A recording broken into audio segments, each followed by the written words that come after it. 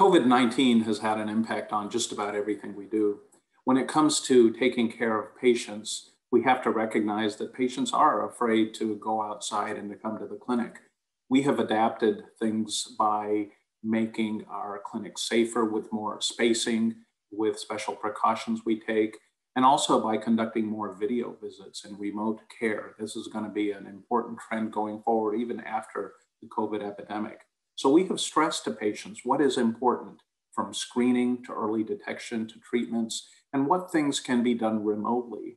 And how can we adapt our entire practice to better serve you while you're adhering to the many things you have to do with this new situation. So it's really a two-way collaborative exchange that we have with our patients and the clinical teams to keep everybody safe and to understand what needs to be done on time and to modify schedules and procedures when possible.